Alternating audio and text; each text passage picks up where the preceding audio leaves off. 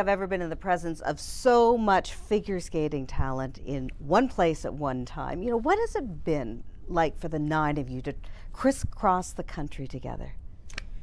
Fun! Yeah! Capital F-U-N. It's been an unreal experience.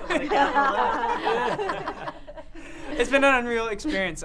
We've never done something like this, being on the road for 29 shows, going across Canada on a bus. It's a first for many of us, and we've been there for each other. We've been there every step of the way, but I would do it again any year. Okay, who is the most fun on the road, though? Me, obviously. Actually, So no, I says don't you. think so. No? I beg to differ. Okay, what's the reaction been like from the Canadian fans? It's been so warm. I mean, the response we've received really across the country has been so heartwarming, and going into these smaller venues has been really fulfilling and perhaps unexpected for us.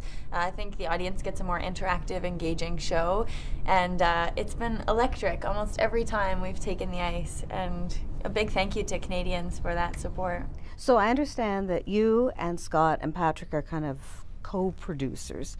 What's that experience been like?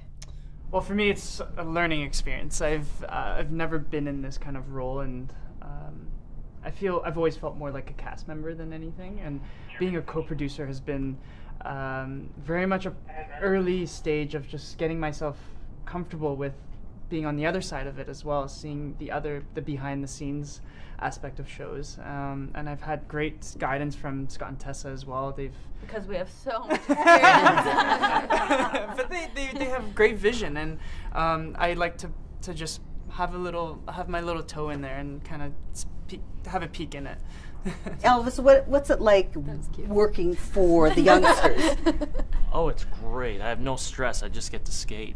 That's a fun part. I've done my own tour for years and been the producer part of that and that whole thing. But to be a part of this group that has changed figure skating, they've all changed figure skating for the next generations to come, and to come back and skate with these guys, it gives me a new exuberant feeling and an injection of motivation to continue for the next few years, as long as my body it holds up. But it's been great to be there and chat with them too, as some of them are going to be retiring, and help them walk through that process, because it is one of the most difficult processes of their lives, is going to be the switch over. It hasn't hit them yet, because they're still on that Olympic high, and it's continuing. But the next little while, they're going to have to feel out all of that, and this show is a great way to help settle that in and give them some guidance to figure out who they are away from the rink, as well, to connect with that, but also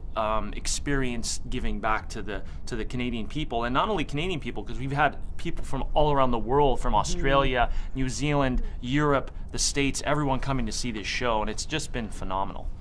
A show of hands now, who is officially retired? I know Elvis. No, he's not. He's coming back. We just don't know it. Scott, was that a yes? Officially, Put my hands up, but I noticed Tessa's wasn't. Okay, let's TBD. talk. Megan and Eric, you know, how have you moved on? Like, what happens after this show is done? What are you looking forward to? Well, I mean, we've been so busy with a lot of shows and a lot of engagements and coaching, and you know, I started doing my training to be a technical specialist, which is something I'm really excited about doing in the future. So watch out, all you under-rotators! I'm coming. Just kidding. But I mean, we have a lot of shows and like engagements in the skating world, seminars and shows, and giving back to the skating community. That has been so great to us throughout our career. Eric, more composing? Definitely. I've been really fortunate to be able to play some of my music in this show, which has been an incredible and totally new experience for me. And I look forward to doing more of it. I think I kind of got the itch to perform in that regard now, and in that other side of my life, kind of taking it to that next level the way I got to with skating, and being able to put the time in that I've never had before. And what a highlight that is in the show when Eric plays the piano. Tessa. And Okay, so let me see, Caitlin and Andrew. Well, I understand, or rumor has it that you might be coming back for Canadians. We will absolutely be coming back for Canadians in January. the other Caitlin, any chance that maybe you might come back to defend your world title? Not this season. No. We'll see about the future still. Okay, and you two, Tessa Jose and and I? Scott. Possibly you could stick around and maybe come back for another Olympics? Yeah, I think we've set our sights on 2026. Yeah, maybe 2030, it depends where it is.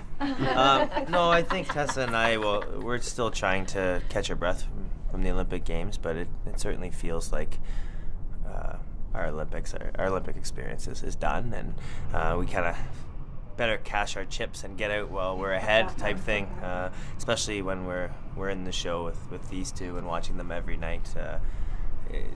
I think we're probably at the stage where we're moving on, but we have to make sure that that's right. We don't want to be the in and out type of a team.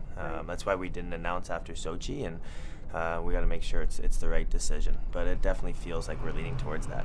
Well, for now, it's just fun to practice the Tango Romantica with you on practice. Yeah. Knowing that we don't have to do those key points. No judges watching. But Elvis is right, though. This is a great way for us to perform and kind of still get the excitement and the pressure that we all love, kind of in a sick way. But to perform for the Canadian people and to kind of celebrate the career that we've all had together. It's kind of cool to have Elvis here because we've grown up watching him. We grew up, he was inspiring us. It's the reason a lot of us started skating or continued to skate. But the rest of us have really come up the ranks together. So many competitions, so many national championships, so many Olympic Games together. And it's kind of special to be able to have a graduating class like this go coast to coast and celebrate with the fans that have also always been there. Well, it is called the Thank You Canada Tours. So on behalf of all Canadians, thank you all of you for everything you've given back to the fans, and enjoy the journey upcoming wherever it may lead. Thank you.